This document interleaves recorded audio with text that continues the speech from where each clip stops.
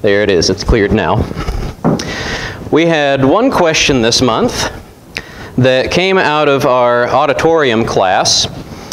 Turn to Numbers chapter 4. We're going to read verse 6.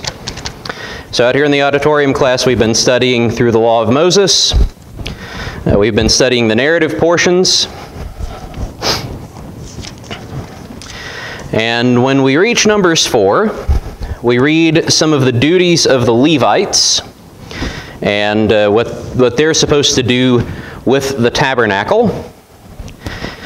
And as we read Numbers chapter 4, verse 6 together, if you are reading in a translation other than the ESV, tonight's question will become apparent almost immediately. Then they shall put on it a covering of goat skin, and spread on top of that a cloth olive blue, and shall put in its poles. All right, so let's do Q&A Jeopardy. What's the question? Yes. Now, and you're reading out of the New American Standard, right? Or not the New King James, right? Yeah. You're reading out of the New American Standard. Yeah, you can tell, by the way, what translation somebody is reading out of by how they translate this verse. If it's badger, it's King James or New King James. If it's porpoise, it is the New American Standard. If it's seal, it's the Old American Standard. If it's goat skin, it's either the RSV or the ESV. In fact, there's a huge variety of translations here. Let's see. Yeah, we've got porpoise skin, seal skin, badger skin. One translation rendered it dolphin skin.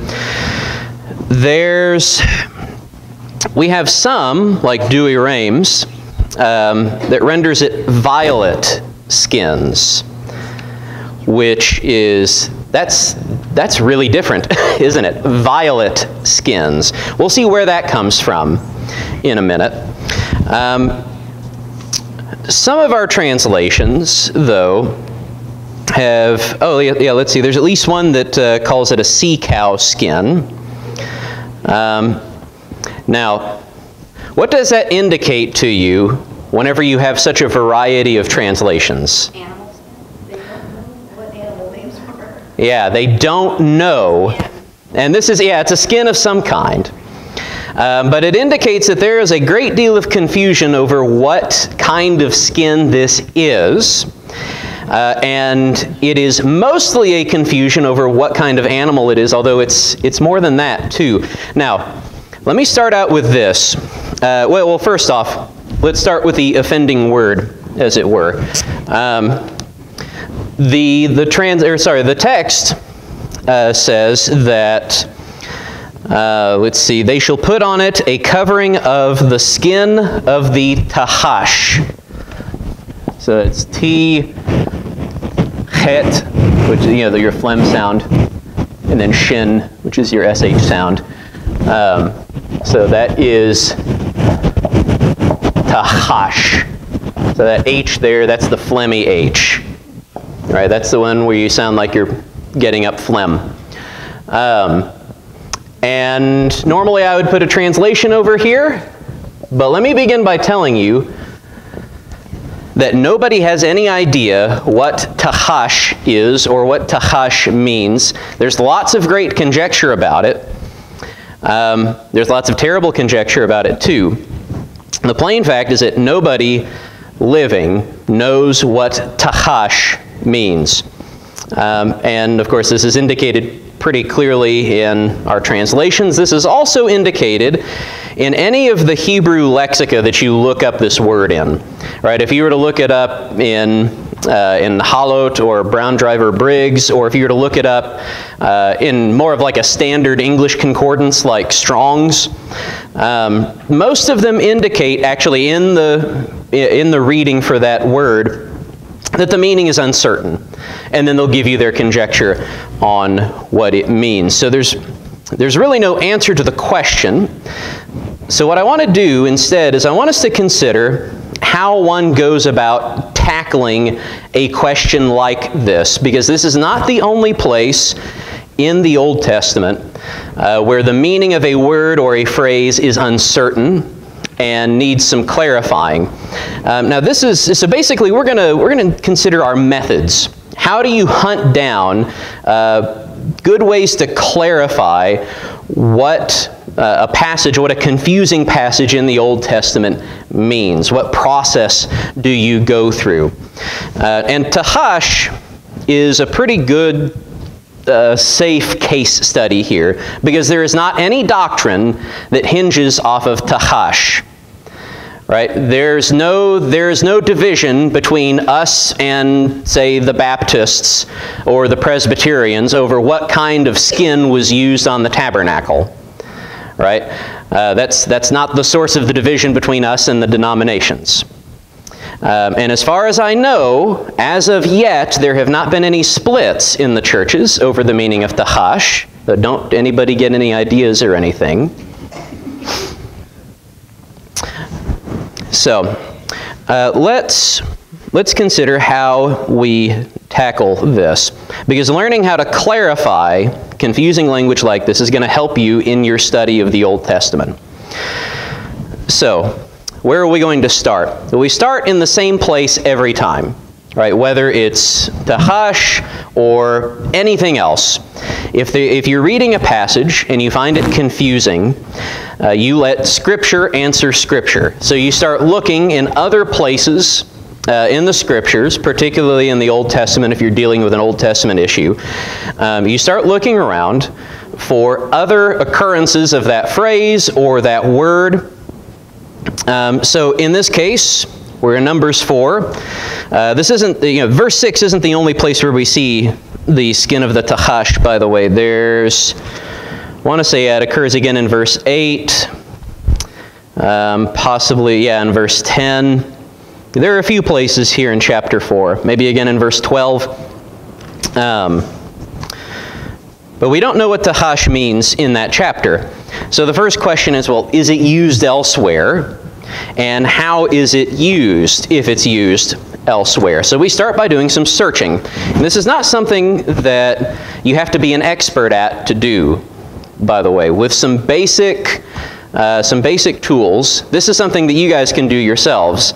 If you're studying through some part of the Old Testament and you find something that you have no idea what it means, and you want some other scriptures to kind of help you shed some light on what it might mean. There are all kinds of tools for doing this. Some of them, there are some sophisticated tools for doing this, but ultimately you don't need anything more than something like an old standard, Strong's Concordance and a King James Bible. Right, those are really, really easy to get a hold of. In fact, you can use those for free on the internet. There is, let me recommend a resource to you. It is Bible Hub.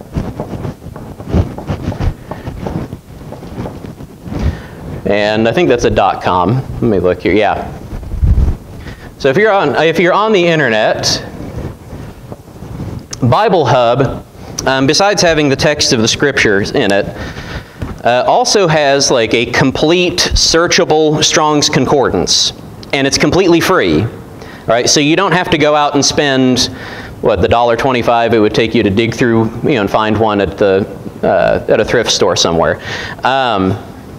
We do have some here. I've got one in my office. I don't know if do we have another one in the resource room as well? So we've got a couple of the big, they're big baby whale books, the Strong's Concordance. But the Strong's Concordance, if you've never used one, it's based off of the text of the King James. So you look up your passage in the King James, you find the word that you're looking for, you find it in Strong's, and Strong's is going to give you a list of other places in the Scripture where that word is used. It does a really interesting thing. James Strong came up with this set of numbers. It's basically like the Dewey Decimal System of biblical languages. You know how if you have the Dewey Decimal System figured out, and you know it and how it works, you can find literally anything in a library, right? The same goes for Strong's numbers. So just as an example, like you don't have to know Hebrew or Greek to be able to work in those languages. Again, you're not going to be an expert at it, but you can do some good fundamental work in it. So if we go to, in this case, looking it up on the King James, you'd look up badger, and you're going to find a lot of instances of that in Strong's, all using, oh yeah, here we go. Strong's number for this word tahash. Let me erase this. In the list that Strong's gives you, he's going to show you where that English word appears in the scriptures. And next to each of those scripture citations, he's going to tell you what Hebrew or Greek word was translated into that English word. All right, so it's going to look something like this. So you've got, badger. And you're going to have, one from Exodus 25, verse 5. And he's going to give you the number. He'll also give you like a snippet of that verse where that word is used in English. But then over on the right, he's going to give you the number for that word. In this case, it is, here, it's 84 something. Yeah, 8476. And as you go through, he's got, he lists the other places where you find it. And he will also list the Hebrew word that's used, that's translated that way in that passage. So that helps you find out where this word is being used in the scriptures. Right? Because there are, like for example, we all know that there's like a lot of different Greek words for love. Right? So if you look up the word love in Strong's, you're going to get a lot of passages with a lot of different Greek words behind them. And that's not necessarily going to help you out a whole lot because you're dealing with lots and lots of different Greek words. In this case, if you're looking up badger, what you're going to find is a list of passages, and all of them are based off of this word, Strong's number 8476 in Hebrew, which is tahash. Strong's, by the way, is convinced that it's badger. I mean, he's kind of invested in that because he uses the King James. We'll explain why, like where he comes up with badger, or where the King James came up with badger in a minute. Excuse me. So, if we look it up, you'll find that it appears in Exodus 25:5, Exodus 26:14, 35:7, 35:23, 36:19, 39:34, and then here in Numbers chapter 4, verses 6, 8, 10, 11, 12, 14, and 25. All right, you got all that, right? I'm not going to repeat it again. Now, there's one other passage, and we'll get to that in just a second. And in all of those passages that I just listed out, it's that same word, tahash. Again, you don't have to know the Hebrew to be able to do this. You just have to be able to know, all right, here's the number that's being used. If it's used the same in every passage, it's the same Hebrew word. And in every one of those passages, we are reading about the same thing. We are reading about this covering that is put on the tabernacle. All right, so we're not going to hunt down all of these passages, but just to take an example, you go to Exodus 25, verse 5. And we're going to see the same difference of translation here. Excuse me.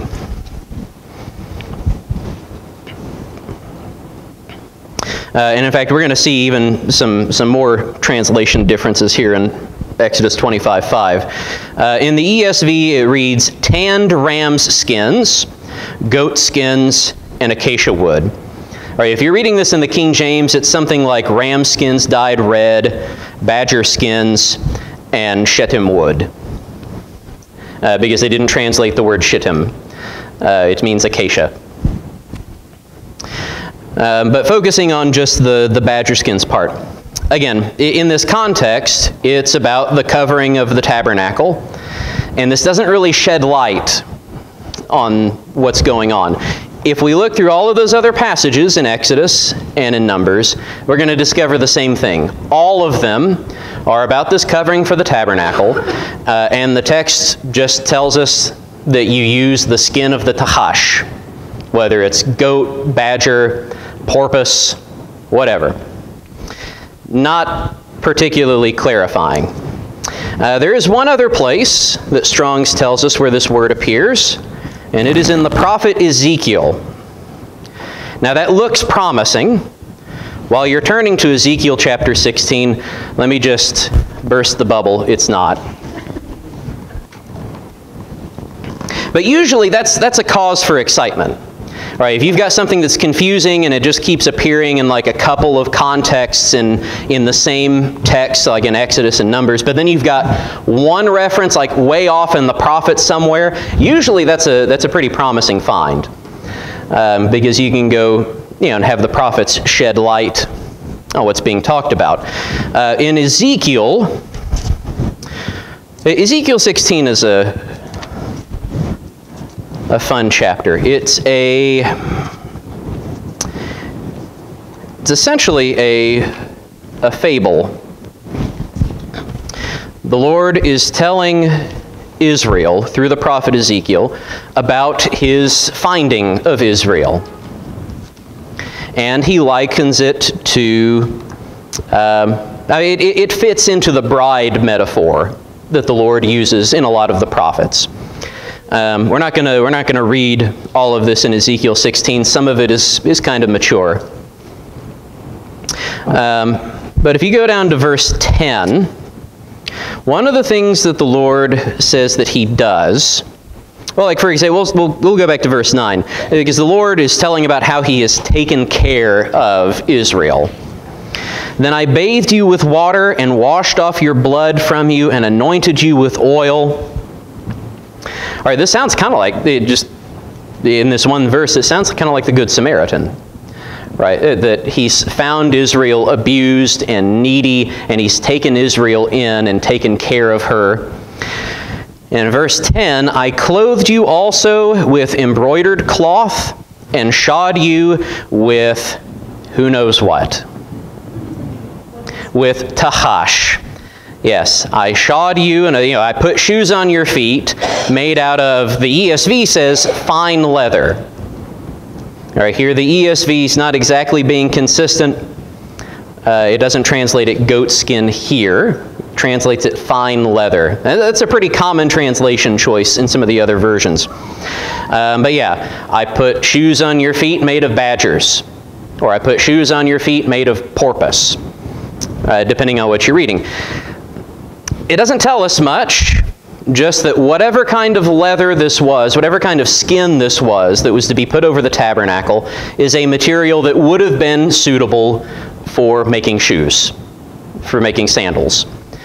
Which is why, like if you read some of the revised, like the updated NIVs, like the NIV, when you read it, you can tell they just completely threw up their hands at Tahash. And they translate it like another durable leather whenever we're reading in Numbers chapter 4. Right? You cover it with a cloth of blue and some other leather. And that's basically the NIV solution. They just tell you up front, we have no idea what kind of leather this is. But they note that it's durable. Because again, here in Ezekiel 16, it's something that you can make shoes out of. Not particularly enlightening. Doesn't really explain what the tahash is, but again, we now know at least the material would have been appropriate as a shoe leather. So, those are all of the instances where it's used in the Old Testament. And if you pull it up in Strong's, it's going to be, you've got several places in Exodus, here in Numbers chapter 4, and then that one place in Ezekiel 16. If you were looking this up using a more sophisticated Hebrew language search, the only other instance of tahash in the Old Testament is in Genesis chapter 22, verse 24. And I'll burst the bubble before we turn there too. It has absolutely nothing to do with this skin, because we read, let's see, in Genesis chapter 22, verse 20, no, that's, oh, I'm in 21. There we go. Yes, all right, so at the end of Genesis 22, let's start in verse 20. Now after these things, it was told to Abraham, behold, Milcah, also his born children to your brother Nahor. Uz, his firstborn, Buz, his brother, Kemuel, the father of Aram, Chesed, Hadzo, Fildash, Yidlaf, and Bethuel. Bethuel fathered Rebekah. These 8 Milcah bore to Nahor, Abraham's brother. Moreover, his concubine, so the concubine of Abraham's brother Nahor, whose name was Reumah, she bore Tivah, Gaham, Tahash, and Ma'akah. So whatever this animal is, there was some person in Abraham's family who was named after it. So Abraham might have had a nephew named Badger. I don't know. Or Porpoise. Yeah. Or, Leatherhead. Yeah. Yeah, Goat Boy. His name was Tahash. All right, that's it. That's it for Tahash in the Old Testament. And we are no closer to knowing what it means. So what do you do if you're studying some other issue in the Old Testament and you don't know what this word or phrase means, it's confusing, and you've looked at all of the other places in the Old Testament where that same word or phrase is used, and you still have no idea what the text is talking about?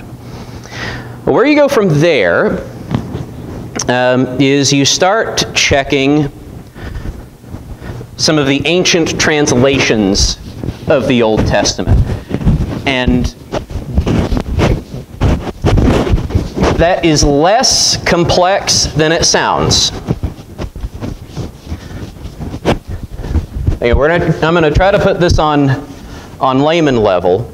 Like, you don't have to have any kind of expertise or knowledge in Greek or Hebrew or Latin or Aramaic to use these resources, mainly because we've got a lot of information at our fingertips through the internet. All right, you actually have the ability now. By the way, this is something that, I mean, how many people in history knew how to read? I mean, before the United States, I mean, very, very few. All right, all of us in here, I'm not going to ask anybody to raise their hands if they don't know how to read. Right? I'm not going to embarrass anybody. I'm not going to call anybody a liar or anything.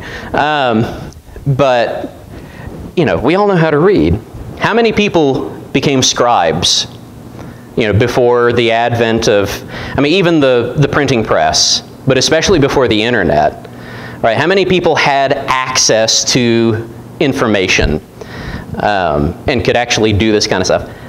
It was very, very rare. Very few people had access to this kind of stuff. We live in an incredible age where y'all have access to all kinds of things that, you know, some guy who would have been raised for this since he was like a little kid, who literally did nothing else, you know, was shut up in a room all day, every day, his whole life, reading and writing things, he would have killed to be able to have access to this kind of stuff.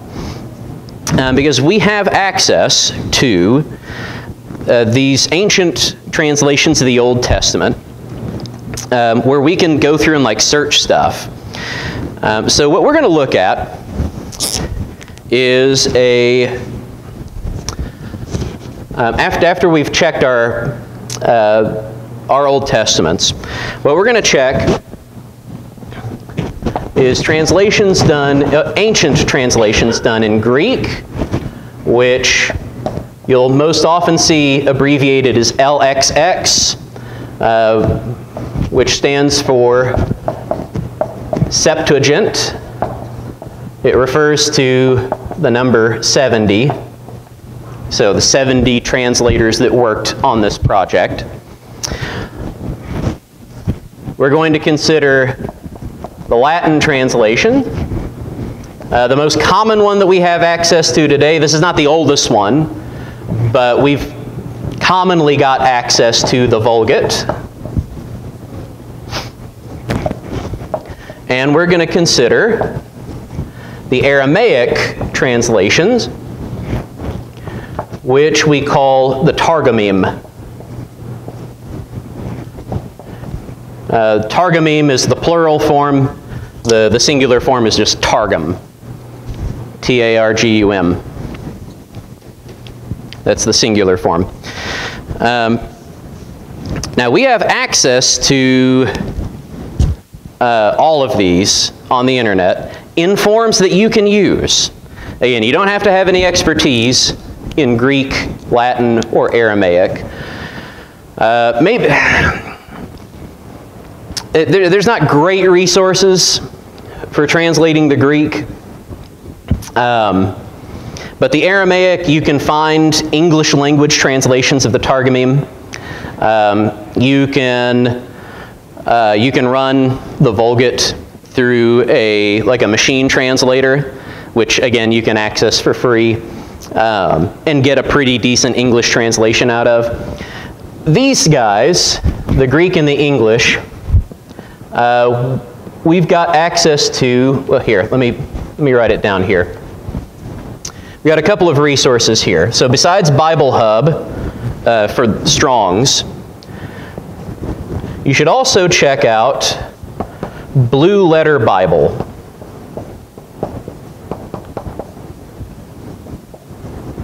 And I don't remember if that's a .com or a .org. Let me look.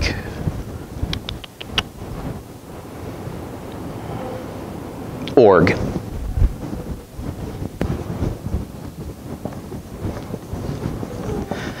Now, if you were to get like a book copy of the Septuagint, it would run you, it's pretty expensive. And it's in Greek, so you wouldn't be able to read it anyway. But you can access that for free on blueletterbible.org. And it's connected to like dictionaries and Strong's Concordance. So you can actually go through, it's kind of tedious to do this, but you can actually go through and click on the link for each word and it'll take you to the dictionary for it. And you can piece together a makeshift translation out of that. So you can access the Septuagint on Blue Letter Bible. You can access the Vulgate on Blue Letter Bible. The Targumim, the Aramaic translations, there is another there's another resource that you can use. These, they do all the work for you. If you go to targum.info, it is basically just a hangout for Targum scholars, and they post like their translations of the Targumim on there. And so you can actually go and you can read an English translation of the Aramaic translation of big chunks of the Old Testament, all of the Law of Moses, some of the prophets, and some of the writings. It's not the whole thing. Excuse me. Now, the reason why we would do this is because some of these translations, particularly the Septuagint, the Greek translations, they are very, very old translations. So in the case of the Septuagint, that Greek translation is actually older than the oldest copy of the Hebrew manuscripts that we have for our Old Testament. So the Hebrew that we use, we call the Masoretic text, and the oldest copies that we have of that date to about 1000 AD. Right, which is pretty late. We've also got the Dead Sea Scrolls. They date a lot earlier, and they're almost identical to the Masoretic text. But the Septuagint is considerably older than the Masoretic text. So you're looking at, this is what Greek-speaking Jews, this is how they understood the text of the Old Testament that they had, right? So these these 70 that the word Septuagint refers to, they would have been sitting down with their Hebrew copies of the Hebrew Scriptures, translating from Hebrew into Greek. And so what that tells you is, this is what, whenever you read that Greek translation, that's their understanding of what the Hebrew meant. And so whenever you come across something that nowadays we have no idea what it means, maybe sometime, we're talking over 2,000 years ago, maybe somebody still knew what that meant back then. And so that's why you would check these translations. Because they might know something that has been lost to history and lost to us. And you do a little bit of comparing. And if you have these ancient translations line up on something, then that's a pretty good indicator that that's what the Hebrew meant. And that for whatever reason, we've just lost that understanding over the course of the last 2,000 years. So, let's have a look at what the ancient versions say. For this issue, I've done the work for you today. And I've done the translating too.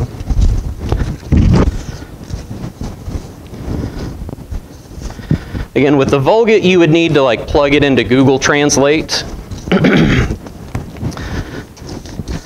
But Google actually does a pretty good job translating Latin.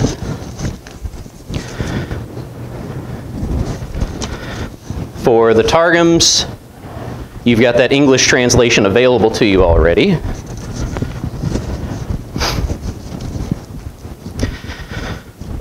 For the Septuagint, that's where you have to do a little work. All right, so up at the top, all right, so this is 6 different translations of Numbers chapter 4, verse 6. The first 2 are the ESV and the King James. The third one this is the Caleb Adkisson version, translated from, directly from the Hebrew. So where it says Masoretic text, I've translated that from Hebrew into English. It kind of reads like this: and they put on it a covering of tahash skin, and spread out a holy blue garment on top of it, and they shall set its poles. All right, at the bottom, those last 3 translations, those are the ancient translations. We've got the Septuagint, the Vulgate, and the Targumim. And all of them agree. And here's the surprising thing. To the ancient translators, this is not an animal. Let's read through these translations. All right, this is my translation from the Greek. It's kind of rough. They shall lay on it a covering hyacinthine skin. Hyacinthine is actually a word the English word hyacinth actually comes from Greek. I didn't know this before I started studying this, but hyacinth is a Greek word. A hyacinthine skin, so a skin that looks like hyacinth. And they shall spread on that another garment, wholly hyacinthine, and they shall set in the bearing poles. All right, the Latin reads almost exactly the same way. They shall spread over it a cloth wholly of blue, and cover it again with a cover of violet skins, and put in the bars. So the main difference there is that in the Latin, they've changed the order of things, right? The cloth goes on first, then the skins. In every other translation, it's been the skins first, then the cloth. The Targumim, the Aramaic, reads, and put over it a covering of hyacinthine skins, and overspread it with a wrapper, wholly purple, having inset its staves. All right, so our Greek translators, our Latin translator, and our Aramaic translators all understand tahash not to be an animal, but a color, which is weird. Which is why, for example, Douay-Rheims, that's not exactly a modern English translation, it's a common English translation. Douay-Rheims reads violet skins. It's not on the handout. because it's taking its cues from the ancient Greek and ancient Latin. So, what our ancient translators thought was, now this is actually blue or purple. It has nothing to do with an animal. We have no idea what animal it's made out of. It would kind of make sense in light of Exodus 25:5. Remember, we looked there earlier, and I think the ESV said something like tanned ram skins, a covering of goat skin, and acacia wood. Where the King James said ram skins dyed red, which is a little closer to the Hebrew. Right? It's ram skins made red or reddened. And in light of that, this kind of makes sense, right? That God might be telling Moses not just what animal it's made out of, but how they are to dye all of the cloths and all of the skins. That you dye some of the ram skins red, you dye some of these other skins purple, deep blue, and that's what you're going to use.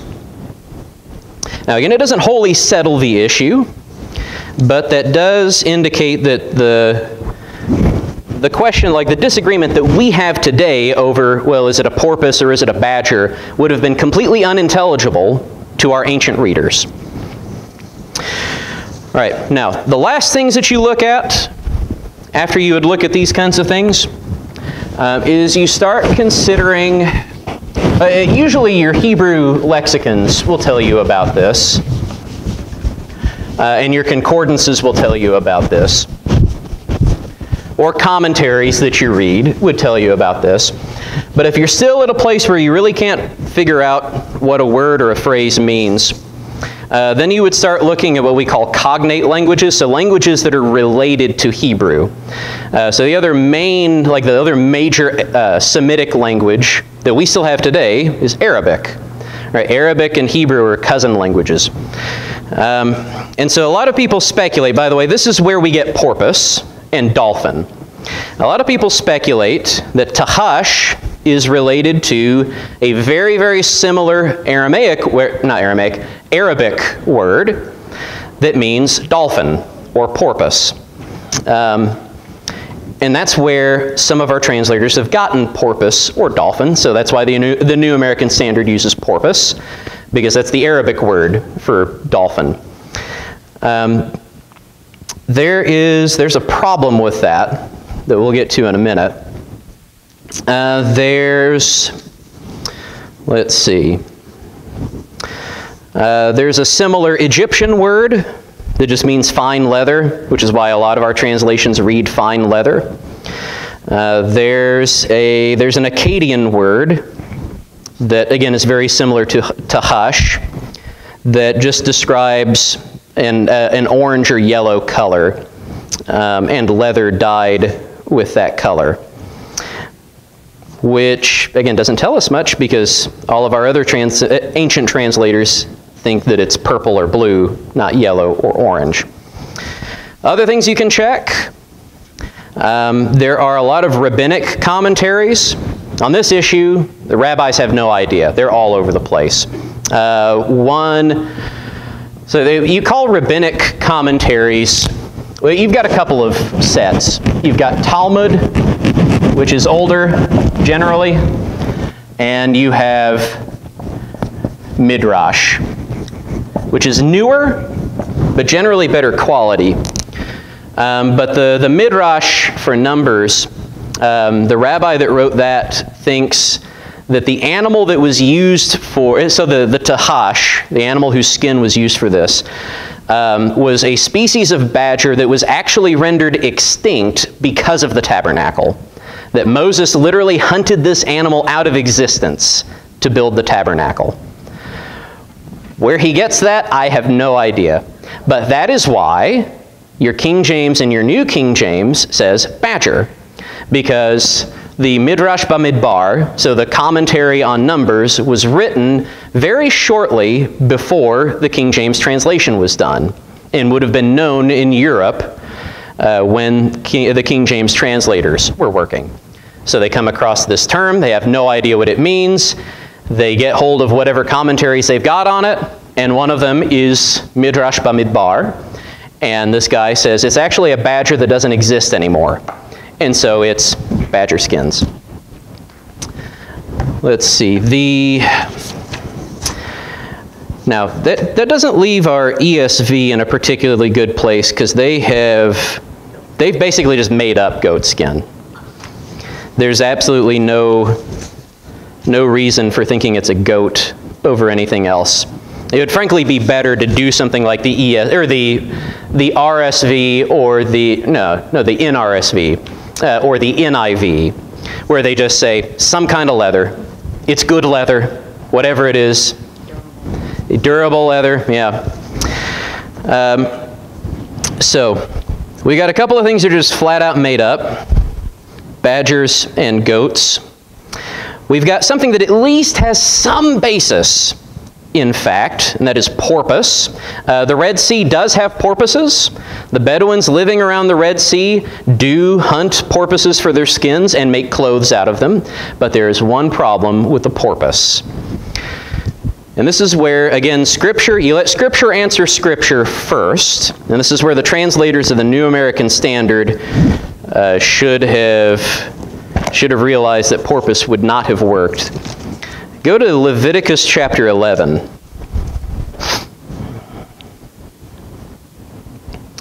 What do we read about in Leviticus chapter 11? Yeah, clean and unclean animals. Verse 9, these you may eat of all that are in the waters, everything in the waters that has fins and scales. Whether in the seas or in the rivers you may eat. But anything in the seas or the rivers that does not have fins and scales, of the swarming creatures in the waters and of the living creatures that are in the waters, is detestable to you. You shall regard them as detestable. You shall not eat any of their flesh, and you shall detest their carcasses. All right, so it's not just a matter of diet. They are wholly unclean. Right? You're not supposed to touch them, let alone skin them, let alone cover the tabernacle in their skins. All right, and what's a porpoise? I didn't ask that at the beginning. Anybody know what a porpoise is? It's basically a dolphin. Yeah. It is a mammal. It has fins, but it does not have scales. It's unclean. And in fact, if you were to look at like a kosher food list, they would tell you even today, dolphin and porpoise are not kosher. Don't eat it. And they would point to this passage. So it can't be porpoise. Sorry, New American Standard. Not porpoise. Sorry, ESV. You've got no reason for thinking it's goat. But those are some tools that you can use to hunt down. A lot of the stuff that you see in the Old Testament is not like this is obviously kind of obscure and not exactly useful, right? Tahash. But the methods that you use in hunting down an answer, those are useful. And there are plenty of places in the Old Testament where you're going to run into a roadblock or into a brick wall, and you're going to say, how on earth do I tackle this? And that's the process. So, any questions or comments before we wrap it up tonight? All right. Well, thank you so much for your kind attention this evening. We want to extend the invitation to anybody who is here who is in need. There are things in this world that matter much more than the skin of the tahash, like your eternal soul. And the question is, are you a disciple of Jesus Christ? If you are in need to repent of your sins, confess His name, and be baptized into His death, burial, and resurrection, we stand ready.